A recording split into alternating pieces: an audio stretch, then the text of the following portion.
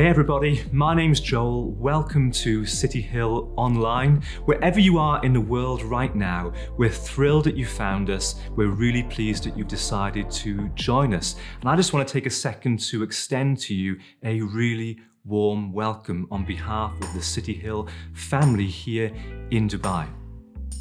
Now, throughout the week, we have lots going on, which gives you the opportunity to interact with us face-to-face, in person, via Zoom. At the end of this video, we'll give you some information on all that is going on throughout this coming week. And if you would like to get involved, or you would like us to reach out to you, answer any questions, or serve you in any way, please do drop us an email, info@cityhillglobal.com, and we'll be sure to get in touch with you. We really want to serve you as best as we possibly can during this season. Now, in just a second, we're going to be handing over to Fusi, who's going to be kicking off our brand new series on the book of Exodus today. And we're full of faith that God has a lot to say to us through this incredible book of the Bible. But before we do that, we're going to hand over to Katie now and our city kids, and they are going to kick us off this morning. I hope you enjoy it. I hope you enjoy your time with us today. And I really pray and hope that God meets with you wherever you are. I'll see you at the end of this video.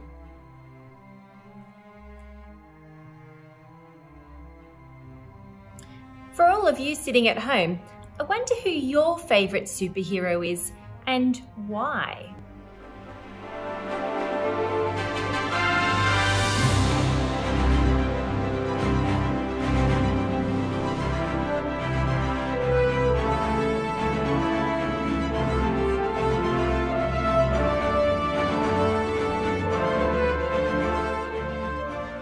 So my favorite superhero is Wonder Woman. I think she's brave, strong, compassionate, and she's nothing less than Superman and Batman.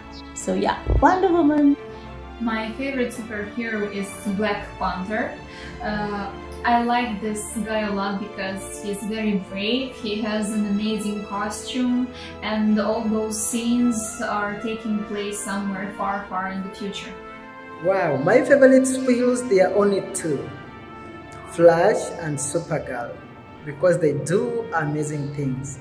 These two, they are totally different from other heroes, because these ones, they can save lives in just a second,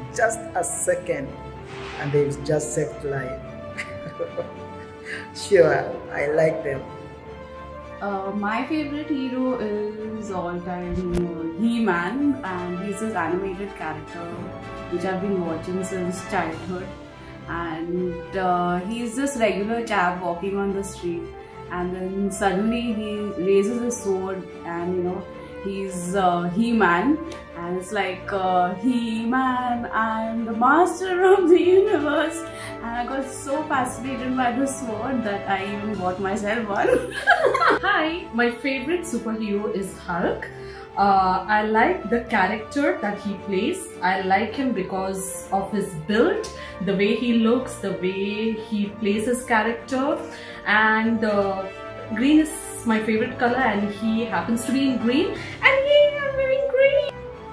My favorite superhero is the Flash, because he's just so fast, and if I'm ever running late, I can just...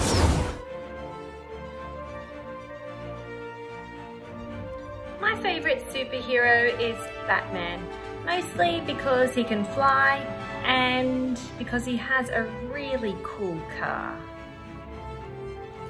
Last week, we talked about putting on the armour of God so that we can go out into the world to tell people about Jesus and to live for Jesus. Now, the armour of God protects us just like superheroes are supposed to protect people from villains. However, God does so much more than that. He is way better than any superhero. Not only does God protect us, He also protects our heart and our mind. That's something that no superhero could ever do. God is so much better than any superhero.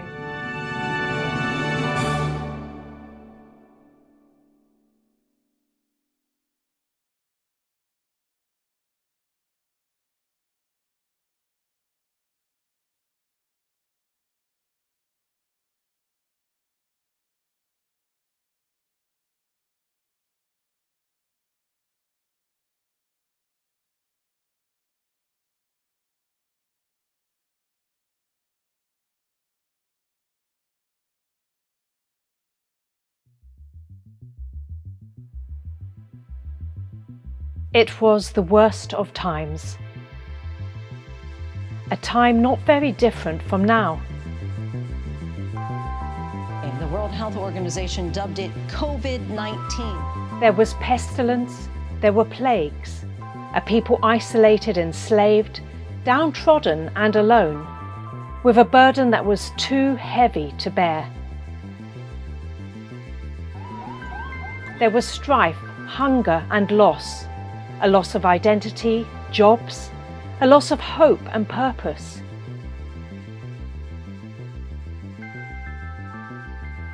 It was the worst of times. There was suffering, there was injustice, there was uncertainty, there was blood, there was death.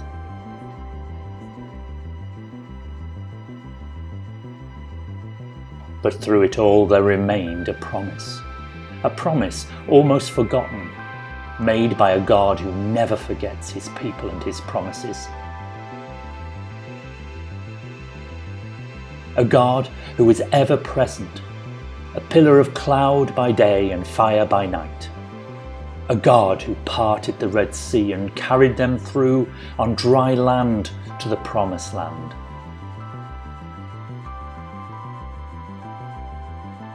It was the worst of times, but things changed. There was a turning. There always is. There was freedom waiting at the shores. Freedom from the thoughts that held them captive, and a life of toil and slavery. A promised land awaited. A land flowing with milk and honey. Out of the strife, the uncertainty, the hopelessness, God called them out on a journey.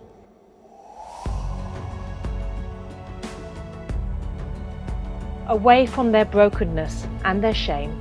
And a past that enslaved them. Away from the whiplash, the persecution, from the land of Goshen. From their nights and days scheduled by the Master and an identity dictated by him. God called them out on a journey into their freedom. Towards abundance, purpose, and a life of meaning. And identity in him.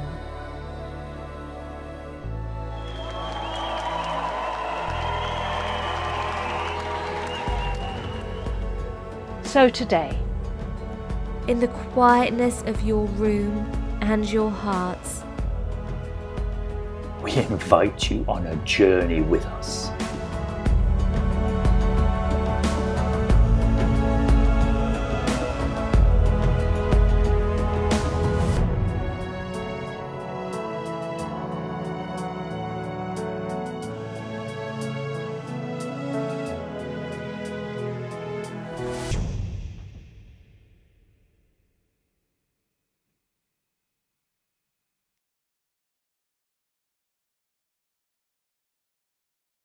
Hello everyone, my name is Fusi and I am one of the leaders of City Hill Church, one of the pastors here.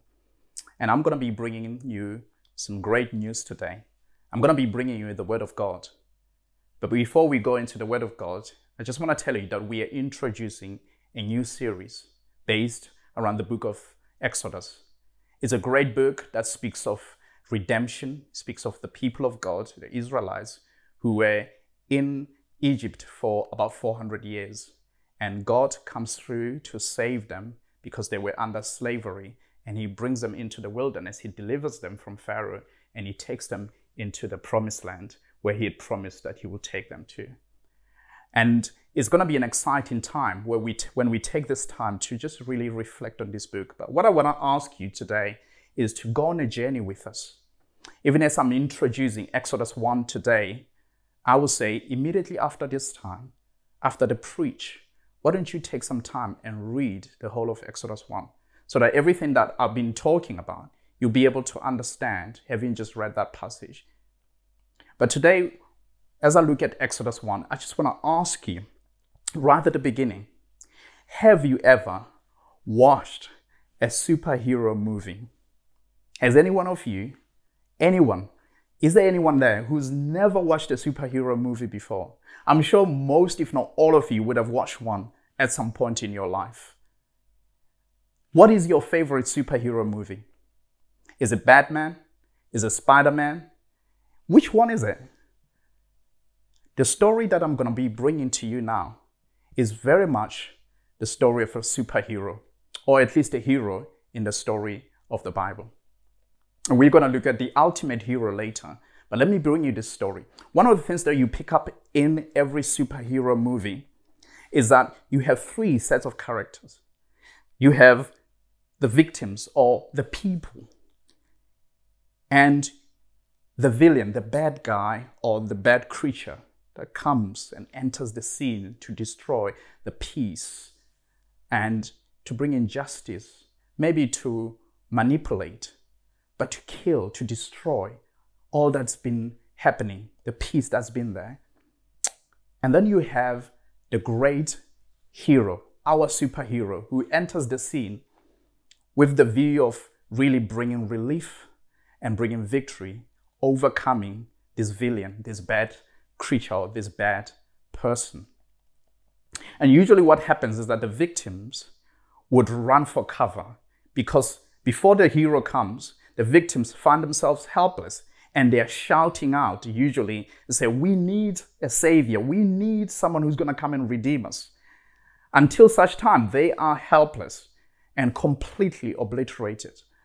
But when the hero comes, what he normally would do is that he would come and he will completely destroy the bad person, and everyone else will run for cover so that they might be protected. They'll take refuge under his protection. And then the superhero, or our hero, will then have won the victory.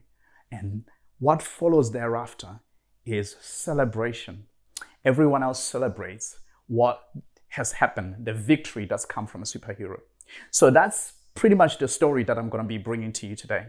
Because when we pick up in Exodus 1, the story of the people of God, you find that everything is going really well. Exodus 1. The people of God are doing really well in Egypt, and they are flourishing.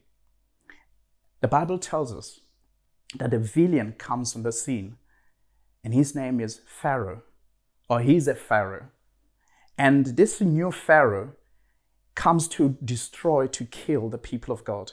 He brings chaos in this world of order. And then we find two ladies, at least in Exodus 1, who are there to save the day. Pharaoh wants to kill all the male children that have been born, and the two midwives are there to save lives. We always are looking for a hero. Even right now, during this pandemic, we are looking for a hero. Who is it that's going to come up with a vaccine or a cure for the coronavirus?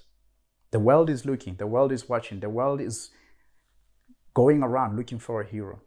Let me tell you, we have an ultimate hero who I'm going to be bringing to you today towards the end of this message. But go on a journey with me. Here are the three things that I want to bring to you today. The 3 points that are going to help you to understand the story that I'm going to bring to you. So number 1, the world as it should be, God's design and his desire.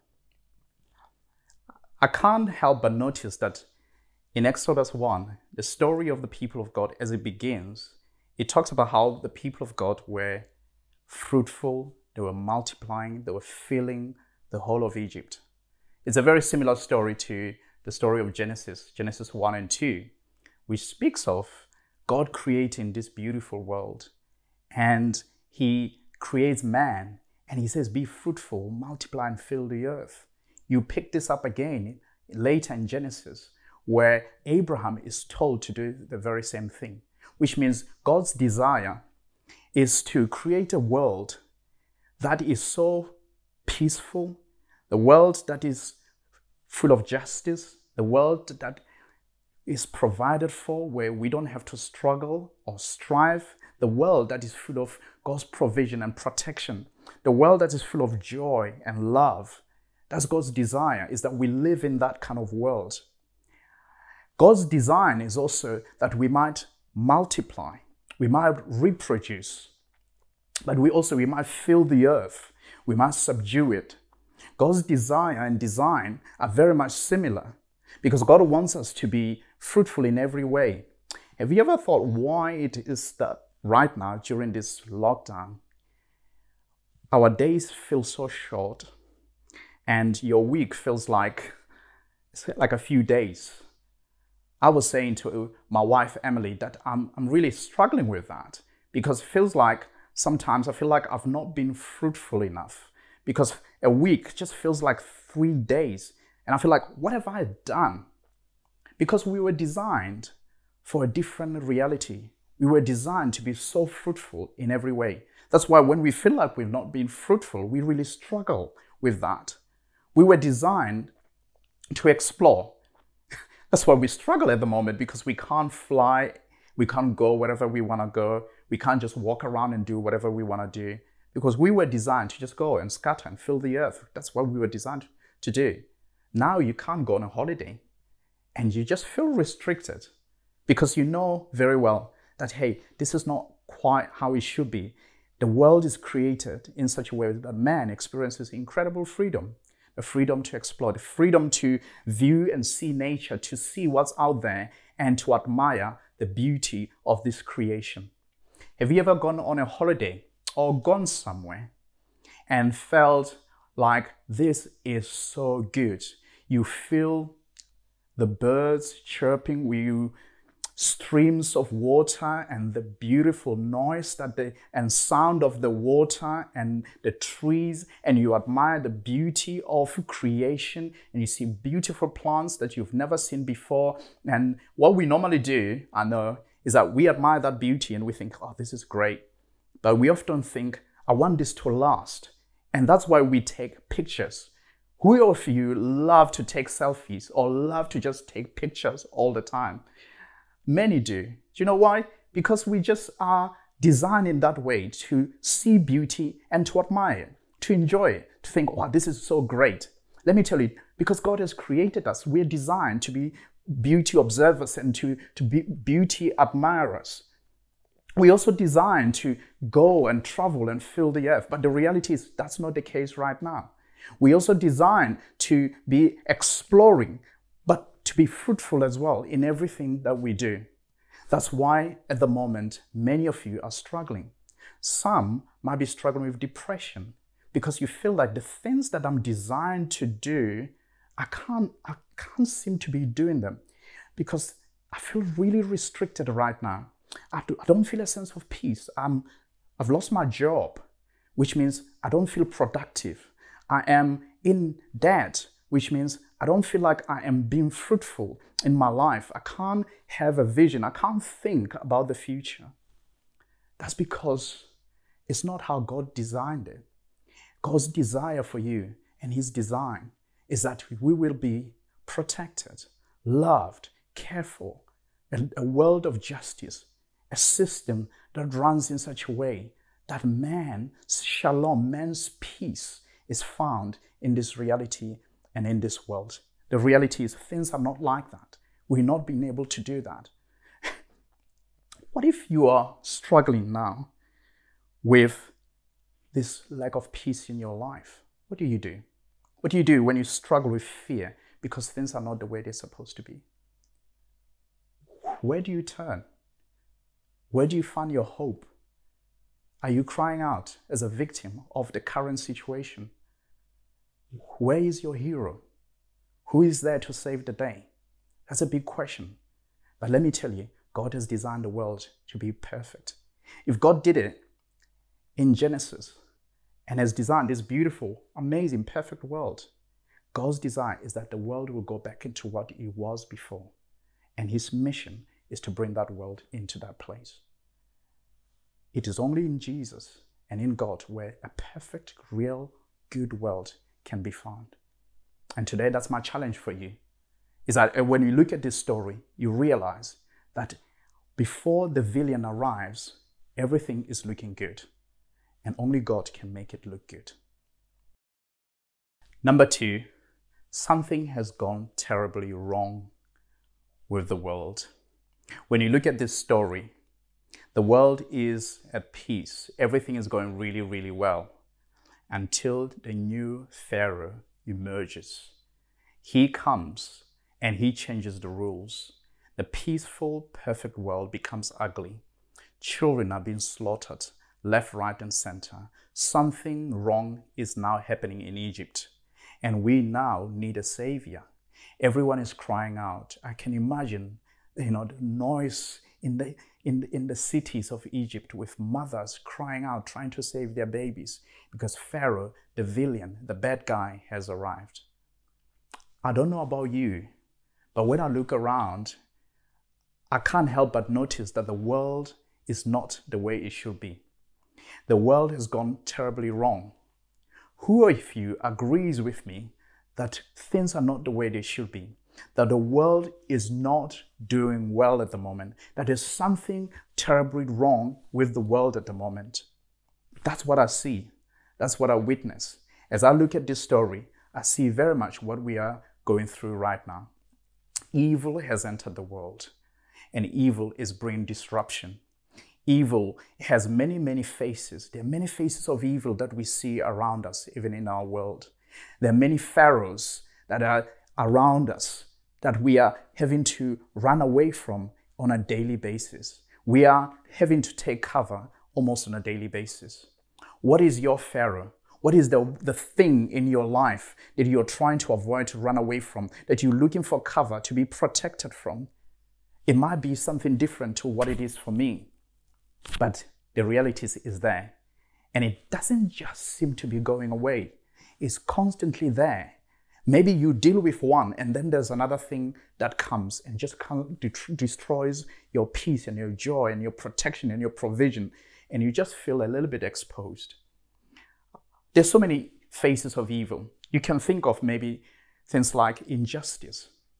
In the world, we live in a world that is just full of injustice, and we are crying out, we need justice. Something is wrong. Murder. People can get away with so much. We see that, we watch it on TV. The bullies of this world are just running around and they get away with so much more. What about human trafficking, where children and people are snatched from their parents' arms and being sold into slavery or trafficked and sold somewhere else, or people are being sold and they've disappeared for many, many years?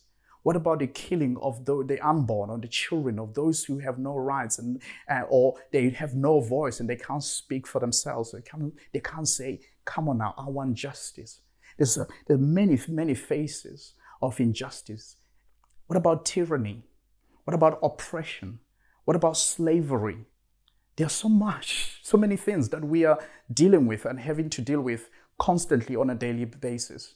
Exploitation of the world's resources, whereby in some parts of the world, the poor are just getting poorer and poorer. In fact, I think that's happening everywhere. It's survival of the fittest and the strong eating the weak. For many of us, we want to see justice. We want to see peace. Probably all of us, actually. I don't know who doesn't want to see peace and justice. We want to see the world becoming a good place for us to live, a better place for our children to grow up in, a place where we can call our home, a place that looks beautiful, a place that we can admire, a place where we don't have to always be fearful and running for cover, a place that doesn't have uncertainties all the time. But the reality is, it's not like that. It is different. It's a place where discrimination, systemic injustice, or things like viruses are just so easy to grow and to be so prevalent in our society. You see that the world is just at the moment a fertile soil for things like viruses to just happen, pandemics, and many other things to happen. And we always running for cover. We are running for protection. We are in lockdown, even as we speak right now. The world is not the way it should be. Things have gone really, really wrong. And we need to recognize that. We need to see that. It's not to make you feel depressed, but it's to show you the reality of the world we live in right now, that things are different.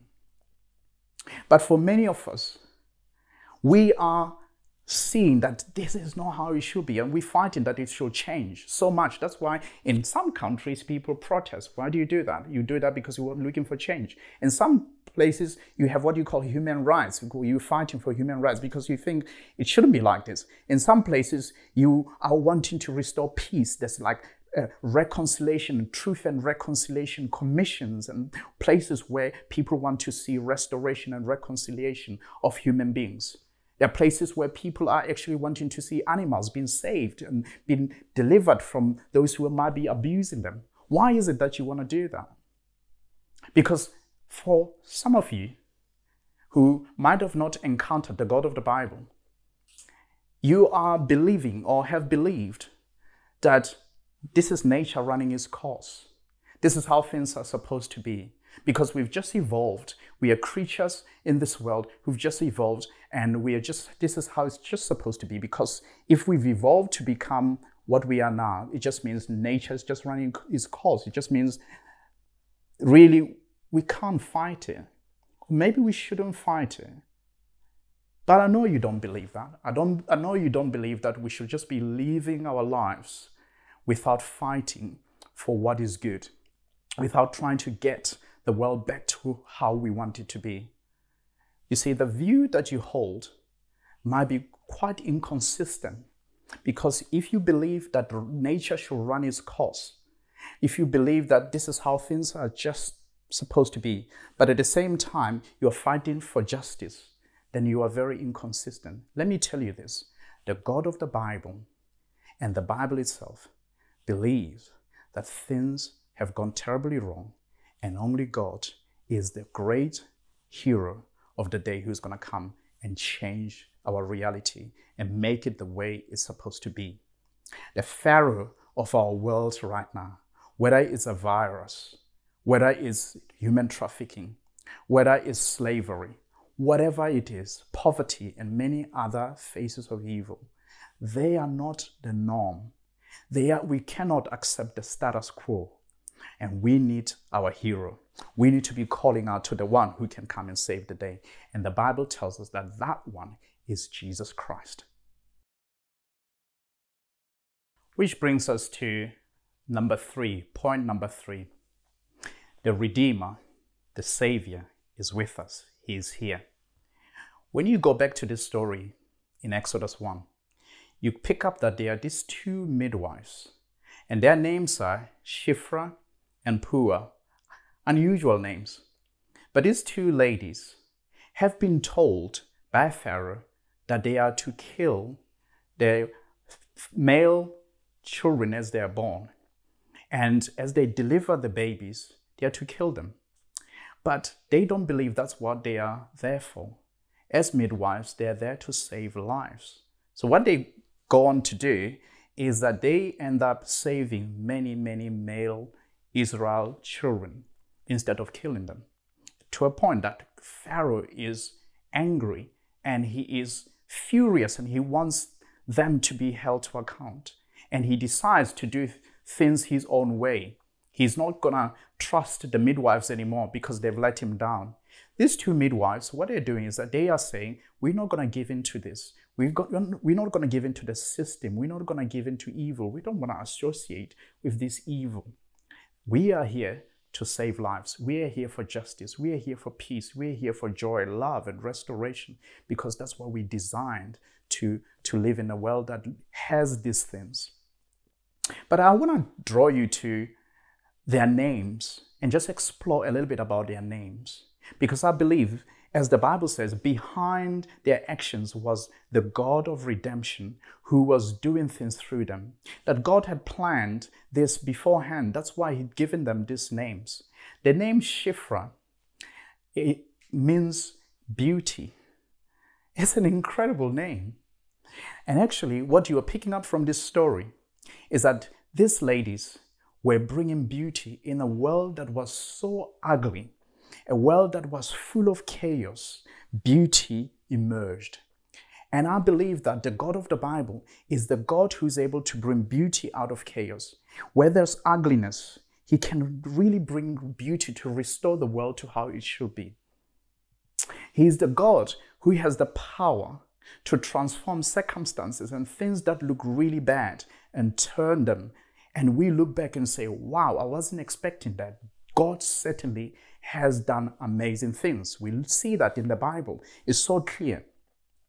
Maybe your background, you are looking at your background, things you've done in your life, and you're thinking, goodness, I've done some ugly things in my life. Look at my background, look at my track record. It's very ugly. There's horrible things that I've done. I'm not proud of some of the things I've done. I'm not proud of myself. I don't dare to tell people about some of the things I've done because I'm so ashamed of them. Do you know what?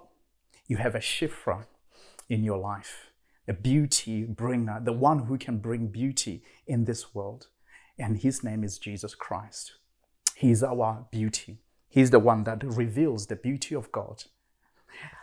We are not sorted. It doesn't matter who you are, because we live in a world that is fallen. And when we call on to God, he is the one who sorts us out. He is the one who can bring beauty out of us and turn our lives that look so ugly and turn them and make them look beautiful. You don't have to do it yourself because it's impossible. You can't. But when you trust in God, he has the power to turn your life around. He has the power to turn the ugliness of this world and the chaos of this world into a most beautiful, beautiful outcome. And he's done it through the work of Jesus Christ. Jesus faced evil, the worst kind of evil, the ultimate evil. He faced punishment for the things he'd never done. He faced suffering for things he'd never done. And on the cross, Jesus took our punishment, he took our suffering, he took our shame, he took our ugliness upon himself. That cross, which was an ugly picture of the world, God turned it around into the most beautiful picture of the world, because now the cross symbolizes beauty, that things can change. When we come to Jesus, we can go from ugliness into beauty, because God is beautiful and is drawing us to himself and restoring us into a people associated with beauty. Are you not sorted? Are you not proud of the things you've done in your life? We're not proud of things we've done in our lives, but we don't live in regrets. You know why? Because we've taken all the things that we've done in our lives and we cast them at the feet of Jesus Christ. And he is the one who's taken them and he's given us his beauty. Do you want God's beauty today? Come as you are, just as you are. Because we all have to come just as we are. We bring all our ugliness, we bring all the things that we've done, and we bring them to Jesus. And he's the one who's going to turn all this chaos. He's going to turn our lives, the things we're not proud of, he's going to turn them into beauty. He's capable of that, and only God can do that. And I'm inviting you today to come to Jesus. Shifra. The second midwife, her name is Pua. That's an interesting name, Pua. I've never come across a name like that except for here in the Bible. I don't know if you know. Do you know anyone called Pua? I've never come across it. But here's the story. And here's a character in the story named Pua. It means all kinds of things, but it also means to murmur, or the kind of sound that a nurturing woman makes to soothe an infant. When an infant is in pain or crying, that woman will make that kind of noise or that sound to kind of comfort and to soothe the pain of this nurturing baby. It's a way of looking after, caring for, sympathizing, comforting someone who is really in pain. That's what this name represents. And these two midwives were doing exactly that. They were comforting. They were going from house to house and really restoring lives and bringing life to people as they were dying. Jesus is doing that. Jesus has the power and has the sympathy to come alongside each and every one of us, to come alongside those who are sick right now, and to stand with you, to stand over you, whether it's in a hospital or at home, If you are sick with coronavirus, He is the one who can come to comfort you. He can speak words that will soothe the pain, and He can bring healing in your life. Jesus is the one. For those who are lost, you feel you are depressed, you don't know what's going on with your life right now, Jesus has the power to come and say, I can identify with what you're going through, because I felt the same on the cross. But what I want to do to you is I want to bring you to myself. I want to bring deliverance. And He can do that in your life. Jesus is the one who is able to sympathize and empathize with people who have lost their jobs. And He can stand with you. He will never leave you. He will never forsake you. He has come to be the one who's going to comfort those who mourn, who's going to stand with those who are sick, who's going to stand with those who are lonely. Are you lonely? Are you in pain? Are you suffering? Are you stressed out? Are you depressed? Are you looking for hope? Are you looking for comfort? Come to Jesus Christ. He has the answer for all those things that I've mentioned. He is your beauty and He's your comfort.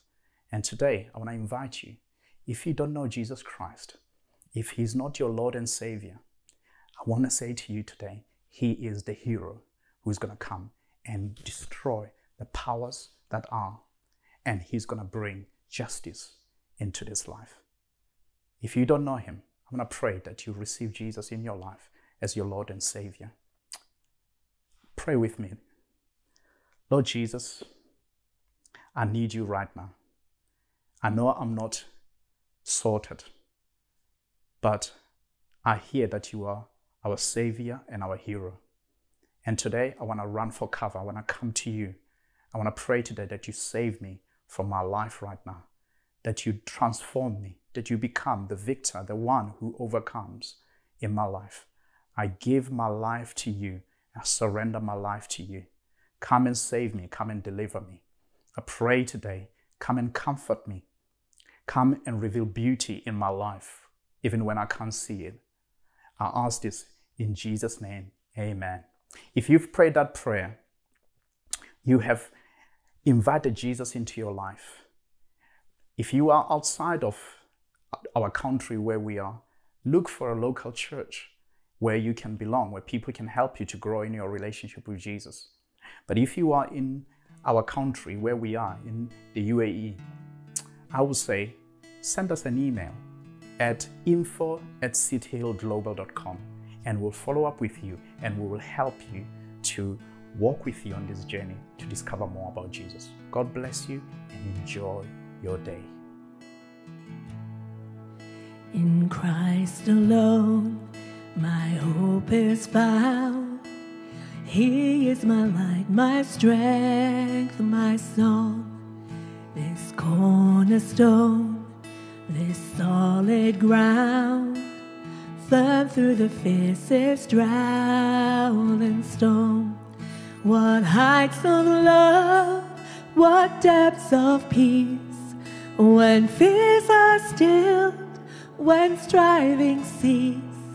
My comforter, my all in all, here in the love of Christ I stand. Whoa,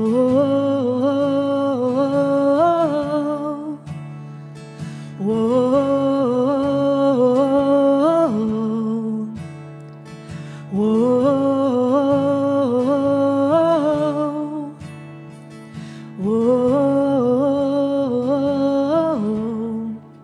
In Christ alone, who took on flesh, fullness of God in helpless babe, this gift of love and righteousness, scorned by the ones He came to save. Till on that cross, as Jesus died, the wrath of God was satisfied. For every sin on Him was laid. Here in the death of Christ I live. Oh, oh,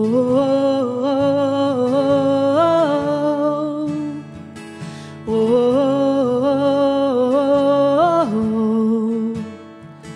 oh, oh. Whoa, there in the ground, his body lay, light of the world by darkness slain, then bursting forth in glorious day, up from the grave he rose again.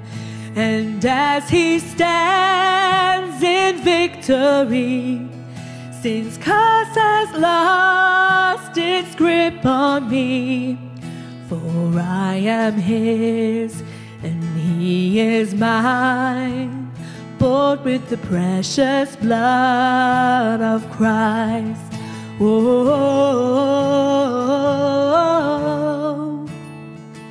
whoa, no guilt in life, no fear in death. This is the power of Christ in me. From life's first cry to final breath, Jesus commands my destiny. No power of hell, no scheme of man can ever pluck me from his hand till he returns or calls me home. Here in the power of Christ I'll stand. No power of hell, no scheme of man can ever pluck me from his hand till he returns or calls me home. Here in the power of Christ I'll stand. Here in the power of Christ I'll stand. Here in the power of Christ I'll stand.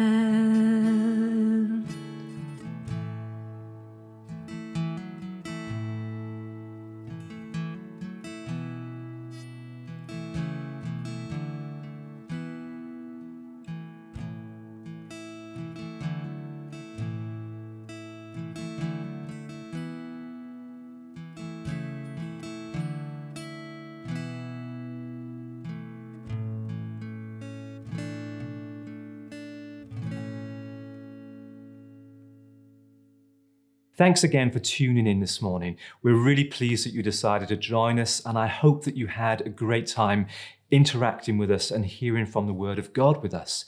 As I said earlier, there are many ways that you can interact with us and get involved in all that we do throughout the week as a church. In just a second, you'll see some slides that will take you through all that we've got going on. If you want to get involved, and we hope you do, just drop us an email and we'll be sure to reach out to you straight away and get you connected in. Now, before you turn the video off, just one last thing. Why don't you hit that subscribe button just below this screen? And that way you'll be informed of all the videos, all the content and all the resources that we put onto our YouTube channel. We would love to continue connecting with you, and we would love to continue serving you as best as we possibly can. So until next week, God bless. We'll see you soon.